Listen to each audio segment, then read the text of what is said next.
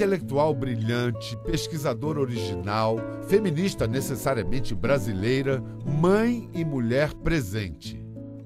Ruth Cardoso, discreta, mas resoluta.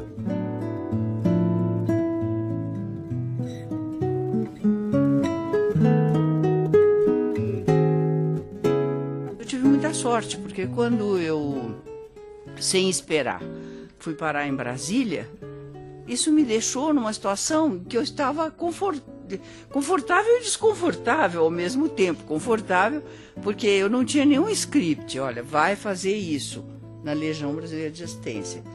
Mas também eu tinha que ter alguma coisa eu tinha que fazer. Então foi aí que surgiu a comunidade solidária.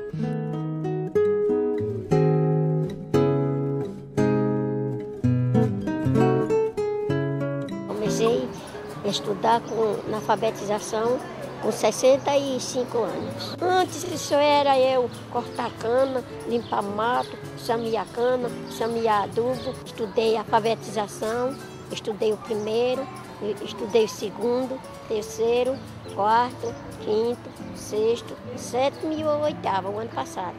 Eu me propus a discutir essa questão, a questão da parceria público-privada, da participação da sociedade civil e da importância deste entrosamento para os trabalhos sociais da sociedade civil e do governo.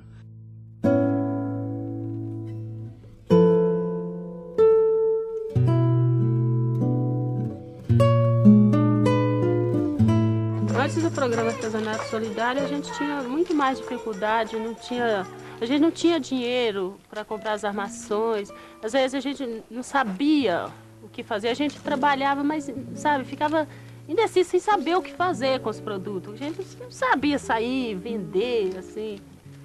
E depois do programa Artesanato Solidário foi muito bom, a gente conseguiu fundar a associação, que também não tinha. A gente foi bastante curso também, o programa trouxe pra gente. Essa relação é uma relação muito positiva e que leva um certo desenvolvimento que não é só o desenvolvimento da renda, mas junto com essa renda nós estamos desenvolvendo capital social, nós estamos desenvolvendo essas comunidades, estamos desenvolvendo a capacidade delas se organizarem, se expressarem, terem um papel.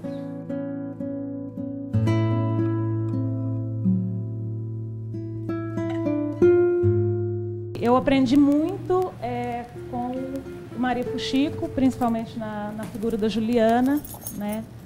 Que é uma pessoa, uma mulher muito forte. Ela acho que me ajudou a ser mais de luta, né, Ju? A lutar mais pelas coisas que eu acredito, a lutar pelos meus sonhos. Antes do projeto, eu tinha uma perspectiva. Agora, eu já tenho outra. Aí, com a associação, a gente já tem uma outra maior ainda, né? Porque já foi uma mudança enorme. A gente mudou bastante, vamos continuar sempre mudando, porque essa é o que a gente pretende. Nós todos temos uma história de vida que nos mostra que, com grande rapidez, as coisas mudam. Não mudam só no panorama urbano, no cenário urbano, não só também nas novas tecnologias, mas tudo isso se reflete na nossa vida cotidiana, nos nossos valores, na nossa maneira de estar dentro da sociedade. Postas em prática, as ideias de Ruth Cardoso transformaram as relações entre governo, iniciativa privada e sociedade civil. As organizações que criou mudaram o destino de jovens que se qualificaram para o mercado de trabalho, de artesãos orgulhosos de seu ofício, de milhões de brasileiros que aprenderam a ler e escrever, de universitários com participação ativa em projetos comunitários e de empresas que passaram a valorizar e mensurar seu investimento social.